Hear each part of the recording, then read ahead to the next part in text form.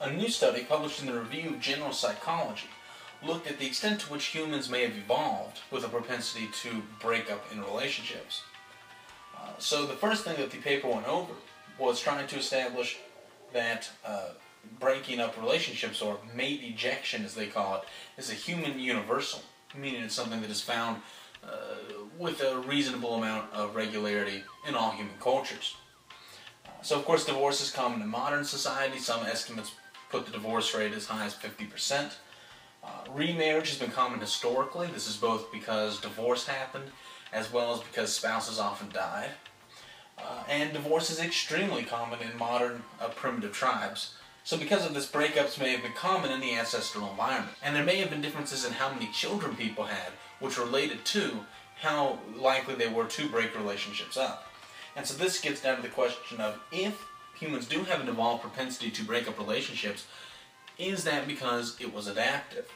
So there are some reasons to think that it might have been adaptive. Mate ejection may have allowed people to acquire more reproductively valuable mates.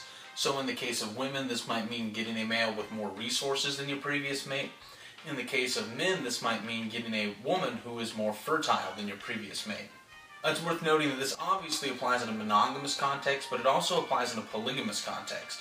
If you're a male and you have a set amount of resources, there are only so many women that you can afford to wife. Because of that, you might want to dump one in order to get another who is more fertile. Similarly, if you're a woman in a polygamous context, you may want to leave your current husband in order to mate with a new husband who will devote more resources to you, either because he has more resources in total, or because you will rank higher among his wives than you do among your current husband's wives. Mate ejection may have also been a rational response on the part of males to paternal uncertainty.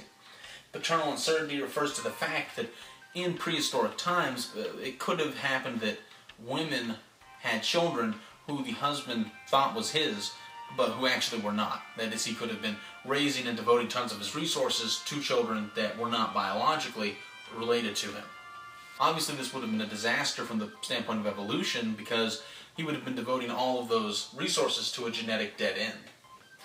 So one solution to the problem, if you're a male and you think that your children might not actually be yours, is to simply break up the relationship, leave the mother and the child, start a new relationship with another woman and mate with her.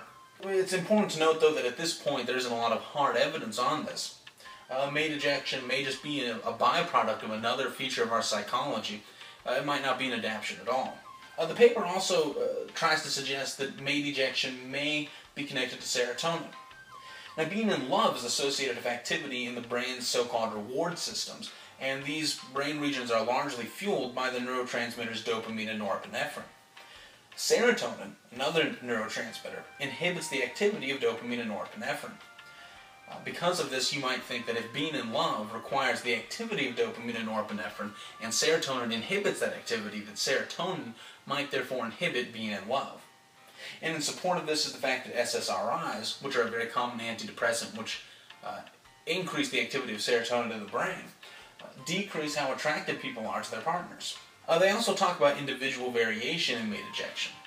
Obviously, some people are more likely to break up in a relationship than other people are. Some people stay in relationships that are obviously horrible. Other people break up relationships over and over and over again, even though there's nothing seriously wrong with any of them. These would represent two different tales of a spectrum. We don't know much about the causes of individual variation in mate ejection, but we do know that twin studies suggest that people's likelihood of getting divorced is about 35% heritable, meaning that about 35% of the differences between people in terms of their likelihood to get divorced is explainable by genetic differences between those people. So in conclusion, there's not a lot of evidence about this topic, but hopefully this review article will spur more research in the future so that evolutionary psychology can come up with some more hard facts about this. And it's also important to note that this has nothing to do with whether or not people should or should not break up. Evolutionary psychology doesn't really tell us anything about how we should live our lives.